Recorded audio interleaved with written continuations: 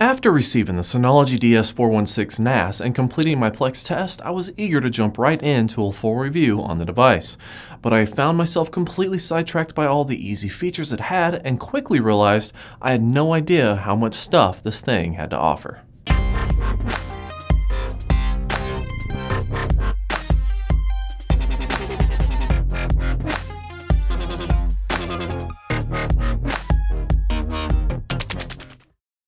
Okay, so I'll be honest, this is my first pre-built network-attached storage device I have ever used. In the past, I've always built my own using spare parts and free software like FreeNAS. But what gets me is how easy everything is to use with the Synology device and how many packages are available right from the start. Now, I'm not saying that FreeNAS is difficult to use, but to a first-time user, it can have a little bit of a learning curve. And since you have to set up and install everything yourself, you can also run into some issues. With the Synology NAS, all I did was put in the hard drives and boot it up. I mean, sure, I had to do a quick update to the software, but within minutes, I was up and running. While my first FreeNAS build took me almost 2 hours to complete. The point is, I had to not only build my own custom NAS, but then I had to install and configure the software to run it. With the DS416, the hardest thing I had to do was cut through 2 layers of boxes to get it out of the packaging. Let's go ahead and move on to the topic of this video, discovering everything that it has to offer. Now, I won't be going through a complete walkthrough on how to set up and use everything, but I will highlight a few key features. When you first start up your Synology NAS and you get your basic stuff set up, you're greeted with a set of recommended packages. And while most of these are useful, the best stuff is found in the Package Center. Before we get into that though, let's take a look at some of the recommended packages that have already proved to be very useful, the Cloud and Download Station. The Cloud Station works by installing software on a client machine. This includes PCs, tablets, phones, and other Synology NAS devices. Once installed, you can easily back up your photos and videos with ease. Of course, it's not limited to that kind of stuff while using it on your PC, but it is still super easy. The only downside I found is that it does require you to initialize the sync on your phone or tablet, so you would have to remember to do so every once in a while. However, I think this is more of a device limitation rather than the software.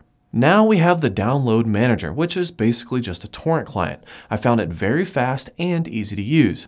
I was looking for some sort of a remote web interface like uTorrent has, but I didn't find anything. However, I could set up a watch folder, so if I moved a torrent or an NZB file into it, it would start automatically. It does handle quite a few different types of downloads too, including Usenet, torrents, FTP, and some Chinese peer-to-peer thing that I had no idea even existed.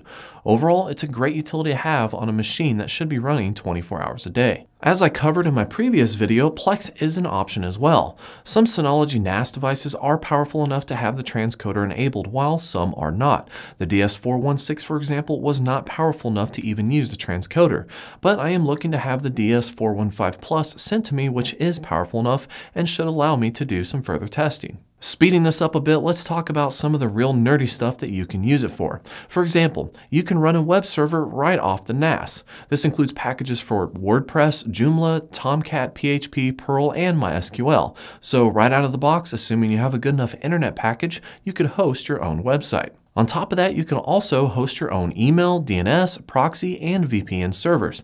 This is all from one little box that's barely bigger than the hard drives inside it. And I know that the performance of all these won't be anywhere close to a full-blown dedicated server, but if you have any need for some basic hosting, or maybe even a test environment for some web applications, this could be a perfect solution for you. Also, if you have any IP cameras connected to your network, the surveillance station will allow you to monitor and record all of them at once. You can even host an iTunes server that will allow you to play your songs and playlist from anywhere inside your home.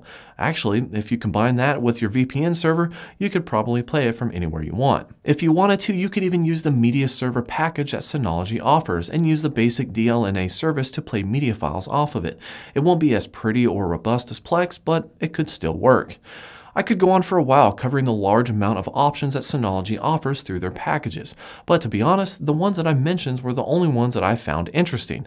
They do still offer a lot of additional tools that small businesses could use, along with more backup options and syncing. I recommend checking out the link in the description to see a full package list and discover what might be interesting to you. After all, everyone has their own needs and desires, so for me to tell you what's useful and what's not might be kind of difficult. I also want to thank Synology for allowing me to borrow the DS416. I do have to send it back, and I will be sad to see it go because I found it very useful to have. But it was nice to discover everything that it had to offer and learn just how robust such a small machine can be. I would like to do a full review on this device, but unfortunately I don't have the proper networking hardware that will allow me to take full advantage of its speed. If I owned a proper managed network switch, I could set up link aggregation and really put it to the test. But since I don't, I won't be able to provide accurate results reflecting its full potential. That's okay though, this has still been an eye-opening experience overall, and I have a newfound respect for pre-built NAS devices. I can't wait to test out the more powerful version to see how well the Plex transcoder will perform on it. So make sure to subscribe so you don't miss that upcoming video. You could also follow me on Twitter at _BiteMyBits. So like this video if you found it useful, thank you for watching, and have a good day.